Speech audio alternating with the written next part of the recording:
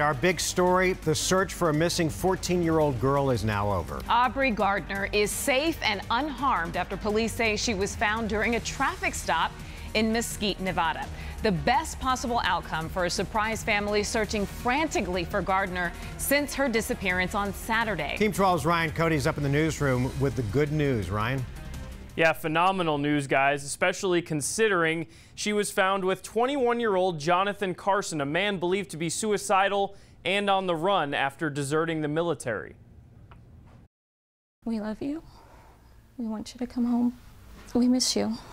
We need you.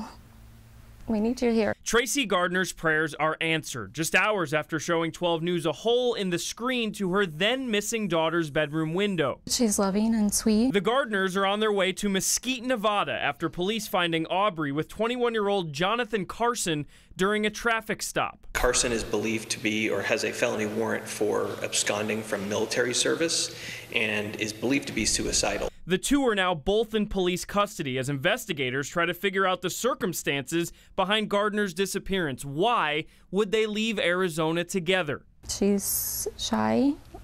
She's kind of introverted. The Gardners believe their daughter met Carson online, but do not know much else about the extent of their relationship. Go back about a month that they've been texting.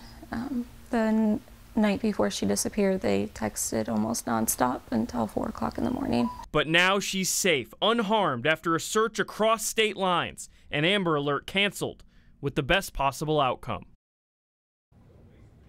Investigators tell us that they're still trying to piece together the exact details of Aubrey's disappearance, but say Carson will be charged in Nevada with felony battery of a police officer, misdemeanor resisting arrest, and obstruction of justice, plus a possible criminal charges still pending in Arizona.